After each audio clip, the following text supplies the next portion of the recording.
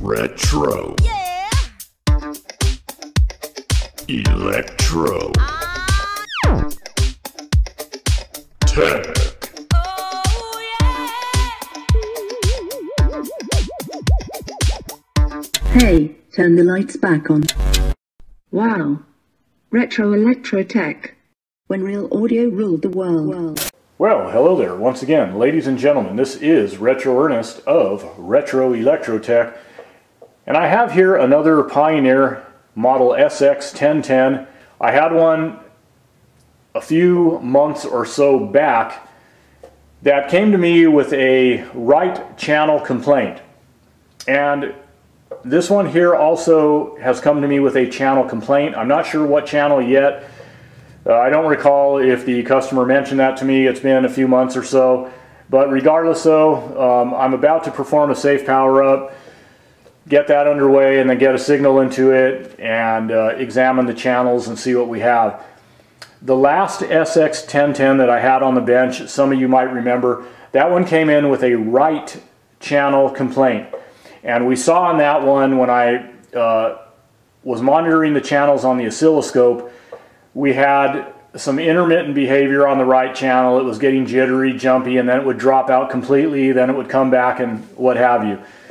So on that unit, once I got into it and started trying to gain access, you know, to the amplifier boards and heat sinks and get to what I had to get to perform some diagnostics, which I did, it turned out that I regained my channel, that right channel, and it never dropped out again.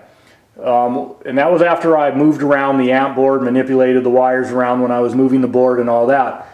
So it turned out that there was in fact some funky looking solder joints, not only on the right amp board but on the other board as well. I went through, did quite a bit of reflowing of solder joints, really checked connections to the best of my ability based on the time, the budget that I had to work on it. And I did such things, my due diligence as far as going through and refurbishing the amp boards, getting old electrolytic capacitors out of there, going through and checking tolerances of other components, making sure that you know, I remove anything that's out of tolerance, and I did that. Same thing with removing some transistors that are known to be problematic transistors. Now that they are as old as they are, I got those out. So I did more than just reflow solder joints on those amp boards. I went through and refurbished the amplifier boards and redid the power supply, all that, because that was getting blazing hot as well. And it was pretty discolored, pretty common with these, you know, these receivers. So anyways, moral of the story is that's what was going on that last SX1010. On this one, again, as I said, I haven't even performed a safe power up. I'm going to do that, like I said, get a signal in it, start checking both channels, see what's going on when I work through the various controls. There's a lot of push button switches and pots and all that. There could be something going on there, which is pretty common, that could you know, mimic that type of behavior. Bad amplifier channel, you know, cutting in and out, getting noisy, intermittent, all that. So we might have something in the controls, or we might have a bad, you know, failed or failing component somewhere else, a connection issue. Who knows? So that's what we're going to find out. And I'm just going to go through and see what there is to see there.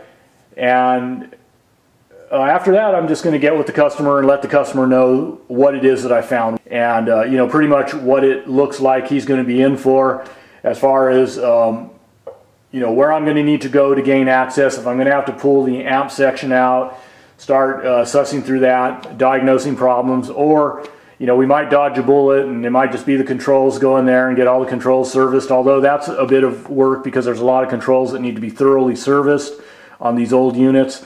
You know, this is what, mid-70s. So, yeah, it's an old unit, and if it hasn't had any service on any of the controls, that could be an issue there. But these things have a tendency to get a buildup of, you know, dust and debris that works its way in, and degraded lubricants, things like that that cause problems. But we'll get in there, and when I pop the top, I'll go through and do my cursory inspection of the inside too, both the top side and the underside, the bottom side, to see what there is to see, make sure everything looks okay, that there's no red flags, that all the components look okay, and nothing that really pops out. But I'll get into that in a moment. First, let me go in, get this thing on the current limiter on the dim bulb tester, perform a safe power up, and then we will go from there. So let's get to it. Okay, let's get into this thing and see what there is to see. Okay, and here we are looking down into the top side at a little bit of a funny angle, but you can still see in here and you get the point as to what's going on. And even though I'm not going to be zooming in up close and panning around and really covering the detail on camera, I can say that everything looks normal in here. I don't see anything, you know, out of the ordinary as far as anything that looks overheated or cracked. Yeah, all the components look normal, okay, the way they're supposed to look. The electrolytics, the resistors, and diodes and transistors, the ones that I can visualize pretty well. Yeah, everything looks good. I don't see anything that really stands out and looks overheated or, you know, discolored or anything like that, cracked, or that's just sitting there looking bad. So I would say that, at least in this area so far, everything is looking pretty good. These reservoir caps look good, transformer, the wiring that I can see looks pretty good down in here as well. I'm going to move some things out of the way as I get into it further. If I end up going further, if the customer wants me to move on, I'll get these covers out of the way in just a bit. Just take a quick look underneath and make sure that nothing looks damaged or otherwise defective or whatever the case. But just right off the bat, I wanted to look in here and see if anything you know, is looking rough and throwing me some warning signs. But everything looks okay on this side. If everything looks okay on the bottom side, then we'll go ahead and give her a safe power up and go from there. Okay, so we are here on the bottom side, and I'll scroll up and down real quick, kind of see what we got going on here. Everything actually looks fairly clean under here. Nothing looks damaged. You know, we have our, you know, some of the control boards and switch boards and power supply, and, you know, the bottom of the reservoir caps and transformer and all that. So there you go. Let me lock on right there. Okay, so I'll talk about the power supply a little bit. On the last unit, I pointed out how overheated the power supply was getting, and that's pretty common with some of these. So I am going to recommend that the power supply is refurbished, and emphasis is put there because of the fact that, well, the power supply, as I always say, is the heartbeat of the unit. If you have an unreliable power supply, then, you know, you can only expect problems. So there you go. I will briefly, I'm not going to zoom in too close because things get kind of blurry, but let me see what I can do here. At least good enough. Okay, so you can see these cap cans here. You can see the labels that are retracted. They're retracting down. You know, this one's very retracted. Same with this.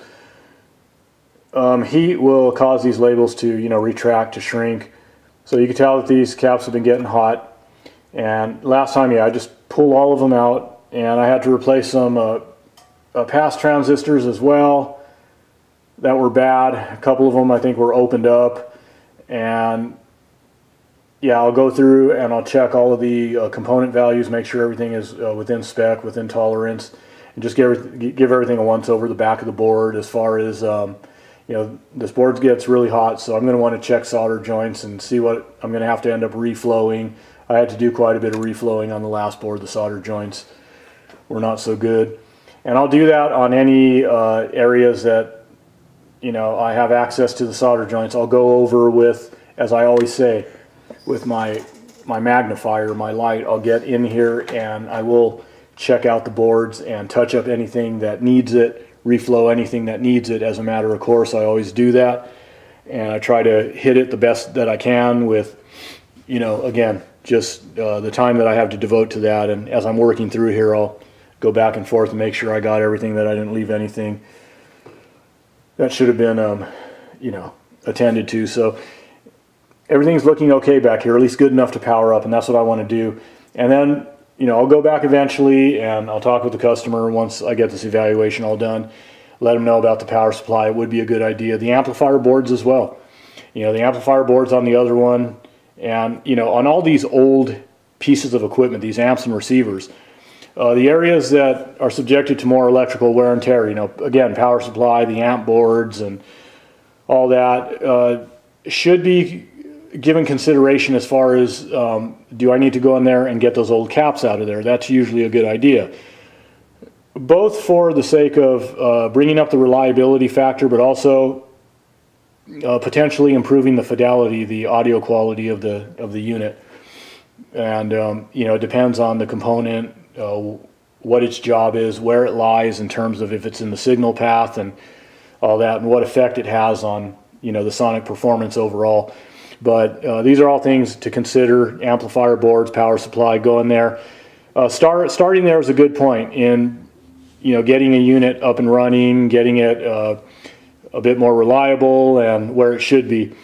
The areas that, again, have more electrical wear and tear, power supply, amplifier boards, get those all squared away. On the other ones, you know, I replaced some transistors that were known to be problematic as they've gotten older, and then I, you know, replaced some out of tolerance components and some old caps and all that. So I went through and did my due diligence once again on the amplifier boards, touched up solder joints as well. There's quite a few solder joints that really needed attention. So that's all common work in here. That's why I'm going to bring it up. But if I could just go in here and assess the problem on the channel, fix that by going in, sussing out the problem, replacing a bad component or two or whatever, and get the channel working again according to what the customer has brought to my attention. We'll find out if that's the case as I go through and safe power up, get a signal in it and all that, or if it's just maybe bad controls or funky controls that are causing intermittent behavior, or, you know, a channel to drop out or whatever. So that's where I am right now. So everything's looking good down here. So let's go ahead and get this flip back around again. I'll get a signal in it, so forth. Well, you know, I'll start the safe power up first, make sure everything's going to go okay there. We'll get a signal in it and see what we have on the right and the left channel, and see if the customer's complaint is in fact you know, well-founded, if there is in fact a channel problem, and what it's going to take to get that done. So let's go ahead and get into it. And here we are at the back of the receiver. We have all of our jacks. Everything is looking pretty good.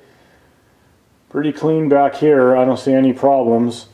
So I just wanted to show this for the record back here. And also, let me check the fuse. Make sure we have the correct fuse in here. And yeah, we have a 6 amp fuse. It's intact, so that's good. So great, no open fuse, blown fuse, whatever, and it's the correct value. So that's fine, everything's looking good back here. So let's get into the power up. Okay, so I'm getting ready to perform a safe power up using this current limiter device here, this box that has 3 light bulbs, 3 switches on the side. You plug in the device under test, which is your receiver here, and with the help of the bulb filaments and the resistance provided by the bulb filaments, depending on the size of the bulb, meaning the wattage of the bulb, is going to dictate how much current is allowed to be utilized by this device under test. So initially I'm starving it pretty stiffly of current, so that if this thing is going to fail, it's not going to have very much current whatsoever to do so. So I often use that forest fire analogy, that in order for a forest fire to become a successful forest fire, and grow, spread, and all that. It needs fuel for that, materials, oxygen, you know, whatever. And same thing with a piece of equipment that's going to fail catastrophically and try to, you know, short out and let out the smoke and make big scary noises. In order to do that, it draws heavy current. It needs to draw on heavy current. It needs that fuel. And this device here, like I said, it starves this device of that fuel in a controlled manner. You know, I'm doing this in a controlled manner. I'm selecting how much current limiting I want to protect this. And if it looks like it's doing okay, then I'll let it have a little more current and a little more until finally it proves itself that it's going to behave. So that's ultimately what I'm doing here. I'm not letting a forest fire happen and let something go out of control if I can avoid it. And this should always be done, even if a piece of equipment is expected to work just fine because it's in regular use. Safe power up, got to do it. So that's what I'm doing here. So the small little bulb off to, you know, all the way over to the left over here is a bulb that I'm going to kick in. It's the smallest bulb, so it's going to perform the most current limiting. It's going to glow the brightest initially. It might only go down a little bit in brightness, but normally what should happen, hence the reason why it's referred to as a dim bulb tester as well, whatever bulb you're using, it should come up bright initially when the capacitors in there, the filter caps, the main reservoir caps and all that are coming up to charge. That goes up bright, the bulb, and then it should come down. Depending on the size of the bulb and how much current limiting is taking place is going to kind of dictate how far the bulb comes down in luminance and sits there dim. The smaller bulb is going to stay there kind of bright, but it should still go down. And I'm going to eventually use a bigger bulb till I, you know, feel confident enough that despite the fact that I'm giving it a little bit more current by giving it, you know, a larger bulb, by kicking in a larger bulb, by giving it a little bit more current, I feel confident that it's behaving itself if I'm going to even do that. So if all looks good in the beginning, then I will gradually, you know, let it off the current limiter and go from there. But for now, let's go ahead and I'm just going to pull in this, actually, yeah, I already have the bulb kicked in. Let me go ahead and turn on the device under test. Here it goes, and watch that bulb. Okay, it dimmed down just a little bit, but I don't hear the protection relay coming in. So when these devices, receivers, amps are starved of current, depending on how starved they are, is going to dictate whether or not the protection relay comes in. You hear that click. So let me go ahead and I'm going to bring in a bulb that's a little bit bigger, will allow a little bit more current to the device under test, and we should hear that device click in eventually, the relay, that is. Okay, so let me go ahead and turn this bulb off, and then I'll bring in one that's a little bit bigger. So let me go ahead and do that. Okay. And I heard the relay just click in. I don't know if you heard that. But yeah, looking good, looking good. And again, the luminance of the bulb, that's one thing that I'm going to always want to watch. I want to make sure that it's not starting to kind of flicker or kind of surge a bit, you know, indicating that maybe this device under test is trying to draw heavier current for whatever reason. So that should stay stable like that. And eventually, when I get down to, you know, a larger wattage of bulb, I'm using a 100-watt bulb there. You can see it's glowing pretty dim, all right? And of course the relay kicked in, and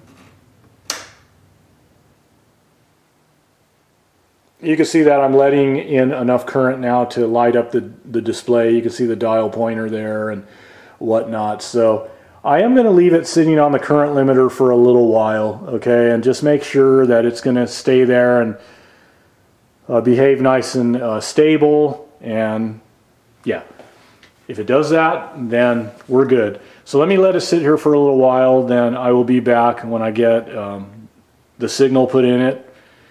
And I'm just going to feed a signal from the function generator around back to the auxiliary input, probably a 1 kilohertz tone, and we'll go ahead and look at the oscilloscope there and see what we have. Make sure we have both channels or not. So there's our function generator that's going to feed into the auxiliary input here of our device under test. So nothing to it. And then I could start going around and manipulating these controls and see what we get on the scope. You know, I'm hoping it's in the controls. That'll be nice. But again, we'll see. So I'm going to leave it sitting on the current limiter for a while, and then I'll be back in just a moment. Okay, and here we are looking at both channels. We're looking at the yellow trace, which is the left channel, the blue trace, the right channel, of course. You can see some diminishment in the left channel, yellow signal, compared to the right. Now, the right channel was worse initially when I first powered it on and I started playing with the controls. Got the right channel, the blue trace, to kind of bounce back a little. It was intermittent and kind of pulsing around and, you know, just acting a bit jittery. But again, as you can see, it's back. The left channel appears to be the one that's a bit more diminished. Both channels look a little jittery there. You can see them every once in a while getting jittery, and you know, the waveforms kind of get a bit jumpy and unstable. Okay, what I think is going on with these channels, I think in part, I think some of it has to do with these controls. Now, the controls definitely had some influence early on, but what you see there is as good as it's getting now. No matter what I do with the controls now, they're not getting any better. And I'll demonstrate that just briefly. I'm going to go through starting with the bass, you know, the bass control or controls. And you can see, probably because I've worked on these controls a little bit, I got some of the ugliness out of them. Okay, here's our treble.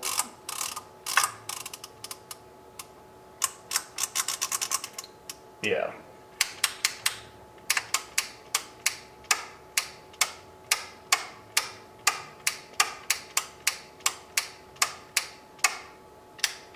Our tape monitors. And they're a little bit noisy. You could see the static in these controls. But again, you know, there's nothing here that I see that's really affecting the amplitude of the channels there.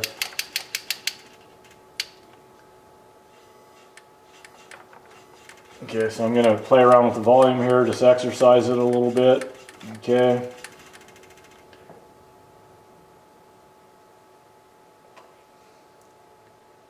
Yeah. So, you know, not bad. Not bad considering where I thought I might be with just a dead channel entirely. Now, let's go ahead real quick and take a look at the right and left channel. But we're just going to look at the pre-out. That's it. We're going to remove the main amp from the equation and just take a look at the pre-out and see if things are looking a little bit better in terms of the symmetry.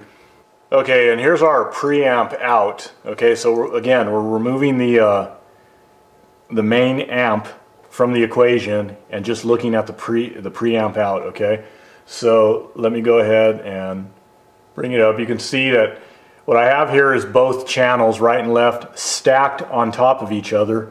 Okay, so we can get a better representation of the asymmetry between the two. Okay, and not bad at all. There's a little bit as you kind of climb in amplitude, but not much. Not much at all. Looking pretty good on the preamp out. Okay, as opposed to the main amp, that main amp board. When we're looking at the outputs, scoping the outputs, we see the asymmetry there. And so, anyways, let me go ahead and change views. Okay, and we are looking at the main amplifier section, the main amp board, amplifier out, whatever. And right now, things are not looking too shabby. Both waveforms, which are currently stacked on top of each other, are fairly symmetrical, but that wasn't the case a moment ago. There was some asymmetry between the two channels, It seemed like the right channel was much more diminished than the left this time around. Last time it was the other way around. So when it comes to monitoring the main amp section, there's definitely some problems going on there when it comes to, again, jittery behavior, the waveforms kind of jumping around, getting a little bit grumpy, and then also too the amplitudes are kind of bouncing back and forth. So there's just instability there. Whereas when I was monitoring the preamp out, that was stable all the way through the monitoring. The symmetry was almost spot on. You saw that. You know, the symmetry was looking really good between both channels. And same thing with the jittery behavior. There wasn't really any to speak of. I didn't notice the waveforms bouncing around. So the preamp part of things seems to be doing okay. Is there some problems with the controls? Yeah, I think so, maybe a little bit. I think, you know, the usual, they're a bit dirty. They could certainly benefit from being flushed out multiple times, properly relubricated, exercise them really good, work any kinks out of those. But like I said, I don't believe that that's what's causing our issue with the jittery behavior and the asymmetry in this case. I do need the green light to work on the controls because I don't want the controls hindering me moving any further.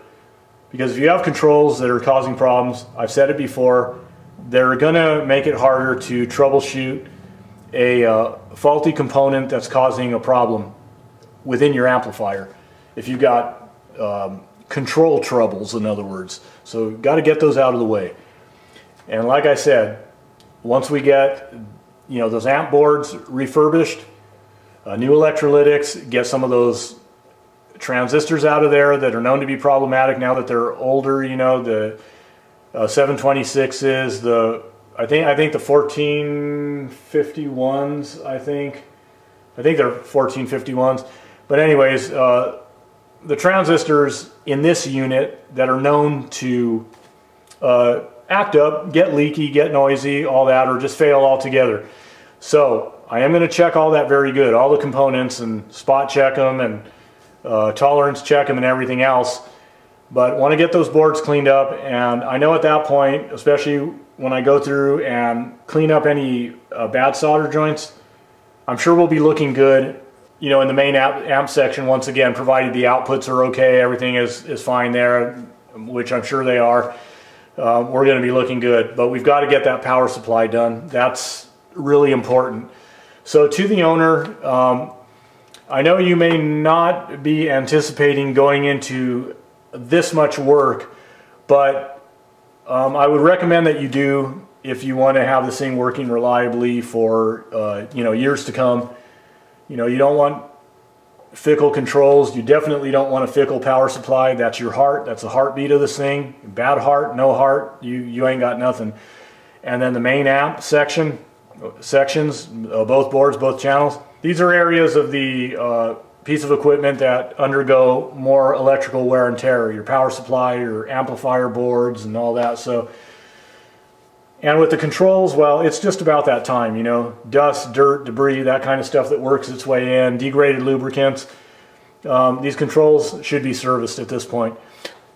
And if the customer wants me to move forward from here, well, I'll be back on it at some point when I could get it back on the bench, get the parts list together, and start getting the parts on board. Otherwise, I'm going to end it here, guys, and as I always say, peace, love, music, and the vintage audio that brings it to your ears. Till next time, y'all take care. This is a poor man's shoe production.